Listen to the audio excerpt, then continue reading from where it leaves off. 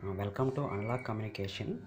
In today's session, I am going to explain about pulse amplitude modulation generation, that is PAM generation. So in last session, I had discussed about definition of PAM, PWM, PPM, that is pulse amplitude modulation, pulse width modulation, and pulse position modulation. So before discuss about generation of PAM, so first of all, let we see the definition of PAM, what we have discussed in the last session. So this is the diagram for PAM. So PAM means in PAM the amplitude of carrier pulse is varied in accordance with the instantaneous amplitude of the message signal. So here this is the message signal, it is a continuous time signal, and it is the carrier pulsed or train of pulse. So it is not continuous in nature, it is in the form of pulse. So here it is the modulated signal, PAM signal, which you are going to generate. That is, if the amplitude increases, the pulse amplitude also increases. If amplitude decreases, the pulse amplitude also decreases. So this is nothing but PAM. So this is the circuit which we are going to generate the PAM signal. So this circuit can call it as a sample and hold circuit. So here it mainly consists of two switches. One is the sampling switch, another one the discharge switch, and it contains a capacitor C. So here x of t is the continuous time signal which is given as a input signal, and we are getting output across the capacitor C, that is g of t. So here the switch is basically, it is nothing but a field effect transistor. So it is a source, drain and gate. Here also it is a source, drain and a gate. So at the input side we are going to apply the continuous time signal x of t, and the output is taken across the capacitor C.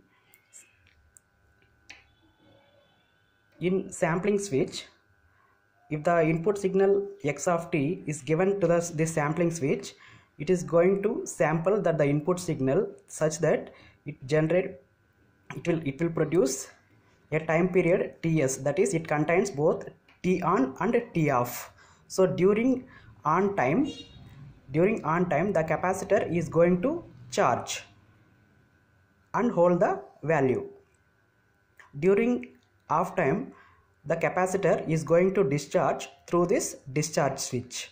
So I will repeat once again.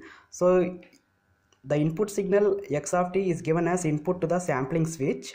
So the sampling switch purpose is going to sample the input signal such that it will generate a sample with a time interval Ts. So the time interval it contains T on and T off. During this T on, the capacitor is going to charge to the instantaneous value of the input signal. After that, during this T off time, the capacitor is going to discharge to the discharge switch. Capacitor instantly charges and hold the value of signal for Ts second before the arrival of next sample, and this process is repeat again and again. So finally we are getting a output as PAM signal. Next we are going to discuss about demodulation of PAM signal. So in modulated, that is in modulation, that is generation process, the output is PAM signal. This output is given as input to the holding circuit. So demodulation circuit consists of holding circuit, low pass filter. The input for this holding circuit is PAM signal.